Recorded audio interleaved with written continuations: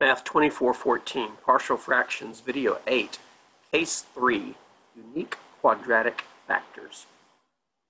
So far, all of the partial fraction decompositions we've been doing had linear factors, factors whose degree was 1. They may have had exponents on the factors, such as the x minus 1 in parentheses squared from the previous example. The factor itself only had an x, possibly with a coefficient in front and a constant term added on the end. So how do we handle this? Well, with a pretty simple statement. If a rational function has an irreducible, which means unfactorable, quadratic factor of the form ax squared plus bx plus c, so a degree 2 factor, if you will, that can't be factored further, then the partial fraction decomposition will have a partial fraction of the form. You will have a fraction with that quadratic denominator. But this time the numerator, instead of being a constant, will be a linear numerator. So something of the form capital AX. B. So it won't just be a constant. It could have a constant, or it could have an x term, or it can have both. For example, let's consider the rational expression or the rational function 2x squared minus x plus 4 over x times x squared plus 4. It is worth noting that this does satisfy the degree requirement.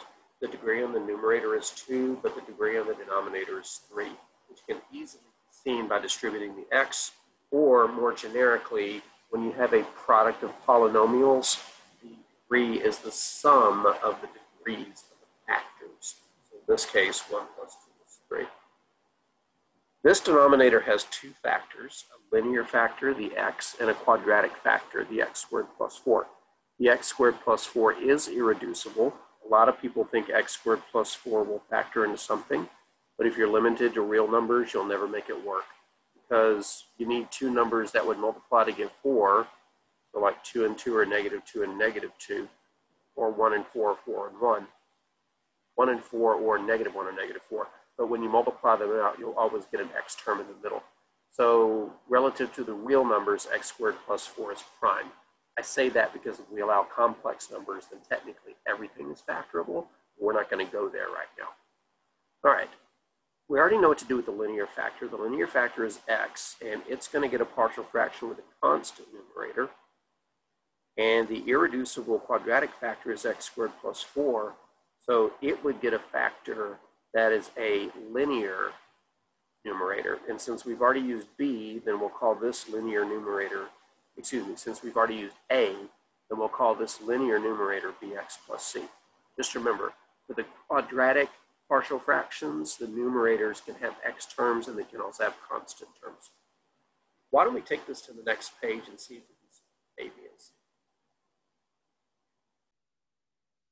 You may be wondering why I left all that space between the first fraction and the plus sign.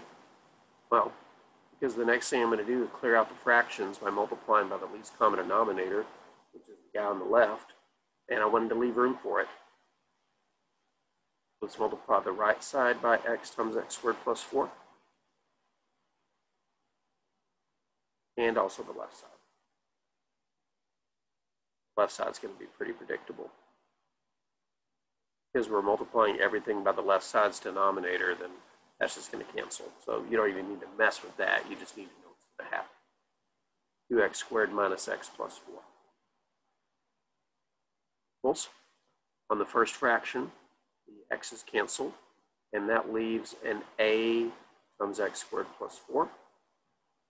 And on the second fraction, the b's cancel, and that's going to leave us, on the second fraction, the x squared plus 4 is canceled. That's going to leave us bx plus c times x. All right, let's play the pick numbers to put in for x game. Now, the problem here is we have three constants that we don't know, a, b, and c. And we only have two factors. And even worse, the irreducible quadratic factor x squared plus 4 is never going to equal 0, no matter what value we substitute for the x. Well, no matter what real value we would substitute for the x. However, I can make this factor equal to 0 by letting x equal 0, so let's start there. Excuse me, let x equal 0. On the left side, it's going to collapse down to 4. When I put 0 for x here, I'll get 4a. And when I put 0 for x over here, that x is going to zero out the entire add-end, so it's gone. So I'll get 4 equals 4a, and this implies a is equal to 1. But we run out of good x's that will make things disappear. So now we just got to start picking some other x's and see what we can make out of this. There's no need to get crazy. Let's try something simple, like letting x equal to 1. If we let x equal to 1 here, and I'm sorry, but that exponent here is driving me crazy. It looked like a 7, I tried to make it a 2, and now it looked like a z. That's a little bit better. All right, so if we let x equal to 1 on the left side of the equation, let me clear out some stuff here. We let x equal to 1 on the left side of the equation right here. We get 2 minus 1 plus 4, which is 5. And if we let x equal 1 here, we get 1 squared plus 4 is 5. 5 times a is 5a. But what do we get if we let x equal 1 over here? We get b plus c times 1, which is b plus c. Now, the problem with this is we've got two unknowns. We know what the a is. We know a is equal to 1, so we can go ahead and put that in for the a, and we'll get 5 equals 5 plus b plus c. And if we subtract 5 from both sides, this implies b plus c is equal to 0. Or equivalently, b equals negative c or c equals b. In fact, let's go ahead and write that implication, which implies that b is equal to negative c. Now, does that help us? No. We don't know b or c, but now, if we know one, we know the other. Pick another value for x. Let's let x equal 2. And really, your choice of x's here are irrelevant. You're going to get the same values for a, b, and c regardless. If we let x equal to 2, then on the left side of the equation, over here, we'll get 2 times 2 squared minus 2 plus 4. 2 times 2 squared is 2 times 4, which is 8. 8 minus 2 is 6. 6 plus 4 is 10. We should get 10 over there. And if we substitute 2 here, we get 2 squared is 4. 4 plus 4 is 8. Get 8a plus, and if we put in 2 for the x here, it's in 2 places. We get 2b plus c times 2. But we got several things we can do here. We can distribute the 2, get 8a plus 4b plus 2c. And now, let's see what this implies. We know a equals 1, so we can put that in right now and get 10 equals 8 plus, we know b equals negative c. So we can change the b to a negative c, get 4 times negative c plus 2 times c. And now we just have an equation involving only c's. Let's see what this implies. If we subtract 2 from both sides, we get subtract 8 from both sides, we get 2.